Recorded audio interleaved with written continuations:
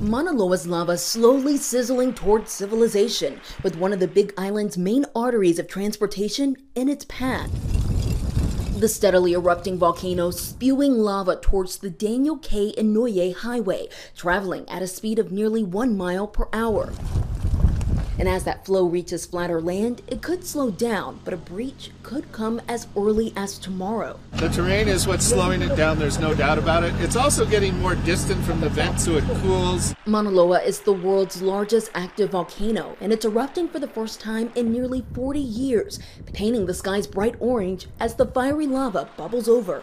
In some places, authorities believe it could last up to 2 weeks. Now, the big operation that we're facing is thousands of residents and visitors that are flocking to the eruption site to view this current Mauna Loa eruptions, creating a safety hazard. Geologists say the volcano is spewing the equivalent of 10 dump trucks of lava every second, and streams are yards deep in some places.